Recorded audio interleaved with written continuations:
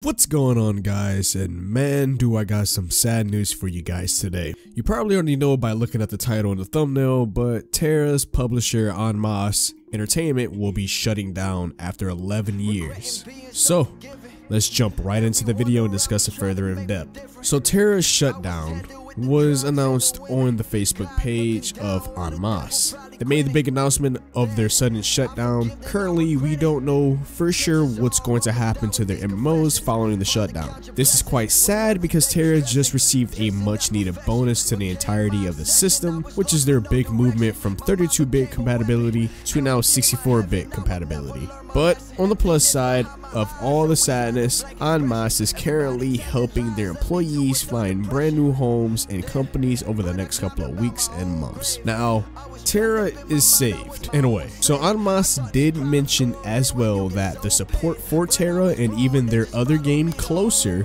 will continue to receive support. So we still have time to still enjoy the new compatibility version of Tera and the brand new dungeons that came with the update as well. So throughout this video, I've spoke about Tera's brand new compatibility, which is currently now at 64-bit. Ever since the game been out, it was always a 32-bit compatibility, which would bring along, this is quite the impressive upgrade to Tera because of the fact of the entire community. We all went through the crashes, we all went through the performance issues, and etc. etc. This update was effective as of August 11th, and two new things were also added to the update, which is a 20-player raid and the two dungeons called Rift's Edge and Rampaging RK9. So let's dig a little bit further into these two brand new features. So the Commander's Residence is a weekend only dungeon that is available between Friday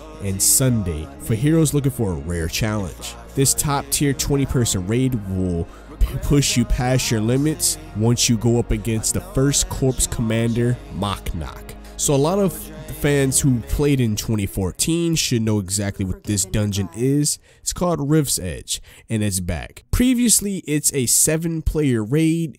This revamped Rift's Edge is a 5-player dungeon for players over the level of 68 and the item level of 452. Some people are looking to score for some dark Shard feedstock, Xenobia's breeze crates, and a horde of other gear and materials. Now, the Rampaging RK9 Kennel makes its return with a few upgrades. Almost like Rift's Edge, this revamped Rampaging RK9 Kennel has a few surprises for everybody. Boss fights will be more intense than the original, but the rewards are worth the challenge.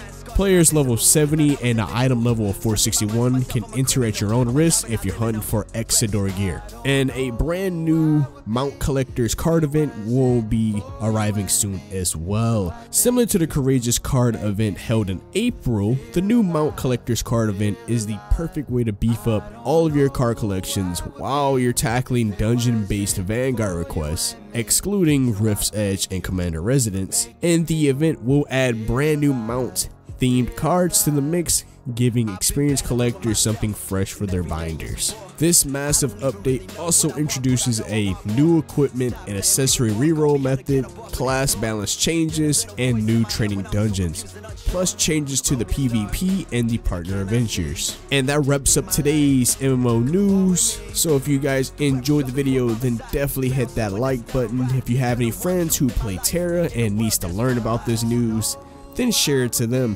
And at the end of it all, if you like daily content on MMOs and RPGs, gameplays, news, and reviews, then hit subscribe. And until next time, Outcasts, it's been your boy KSTTV, signing out. Peace. I don't wanna break down, I've been losing faith now. I've been in my mind, getting used to the pain now. No one else to blame, did this all on my own. I don't think I'll change, this is all that I know.